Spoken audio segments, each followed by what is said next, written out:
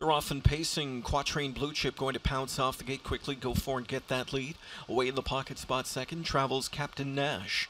Back there to race in third is Planet Hanover. In at the rail fourth away, Twin Bee Jays. Then racing parked out from in fifth going into the turn is Boys Turn. And sixth away at the rail as they go to the quarter marker is Max Power, favored as last. As they roll their way to the quarter, they'll do so chasing Quatrain Blue Chip. He's up front by 2 open lengths.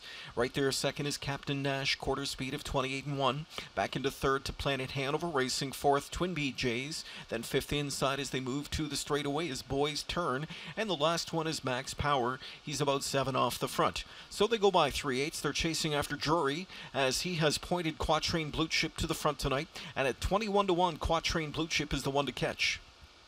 Second at the inside to Captain Nash, who trips out and behind that long shot leader. Gap of 3 to Planet Hanover, Twin Bee Jays, Boys Turn.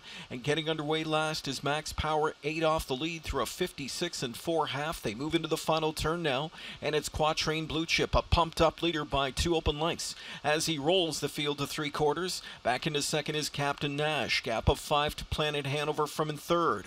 Underway out of fourth comes Twin Bee Jays, then Max Power, and Boys Turn is retreated to last. Here they come to 3/4, chasing after Quatrain Blue Chip as he's by that 3/4 marker in 1:23 4. Jury rolled him 27 flat in that third quarter, and they're into the stretch. Quatrain Blue Chip, here's Captain Nash from the pocket spot emerging now. Captain Nash rolling to the top for Jameson as they come into the final 8th of the mile, and it's Captain Nash clear now by 2. Battles on for second. Here's Captain Nash to take the second division in tonight's second round of the Dreammaker Series. Twin Bee Jays was second, Max Power last to third, fourth was Quatrain Blue Chip in 1:50, 2-2.